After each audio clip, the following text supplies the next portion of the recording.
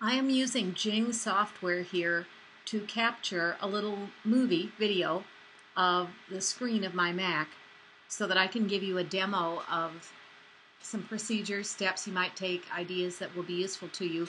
You're going to need this next week as we work independently on finishing up our notepad files. What I have done here, I'm going to do Command minus to zoom out within the InDesign file, Command minus to zoom out so you can see my whole page. I'm going to move it around a little bit. Okay. Command minus zooms out, Command plus zooms in. It's just like Illustrator. I have a picture here. I decided that I wanted to add a line on my layout behind the picture, but I don't want it to go over past the margin. I just use the straight line tool over underneath the type tool to draw a line, and I made the color of my line similar to a color that's in the photo. I changed the color of my name to white and put it on top of the picture.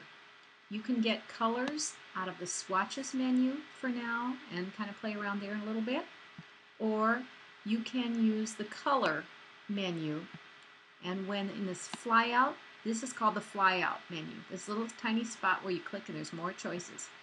You can have the CMYK colors, CMYK for printing, and you can pick anything you want out of the color spectrum for now to use.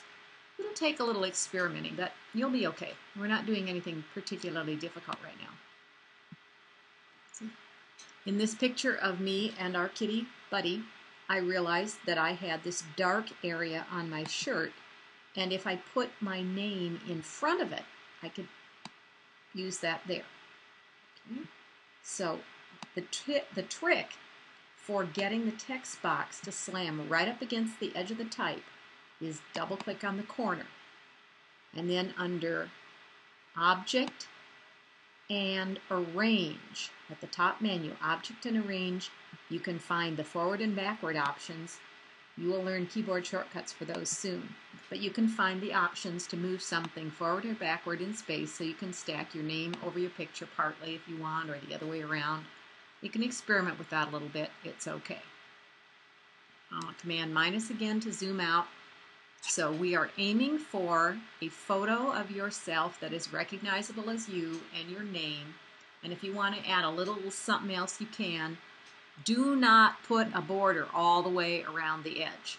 It is too difficult to get it cut accurately so that when your layout is done, you have exactly equal spacing around all four sides. Repeat, do not put a border all the way around all four edges of a layout and expect that you're going to be able to print it and cut it accurately. Now, again, the tool tip, or excuse me, the thing in the layout menu that we use to make these guidelines, when we put those on, that was layout and create guides. It allowed us to make columns and rows of equally spaced guides based on our page and our margin. Okay.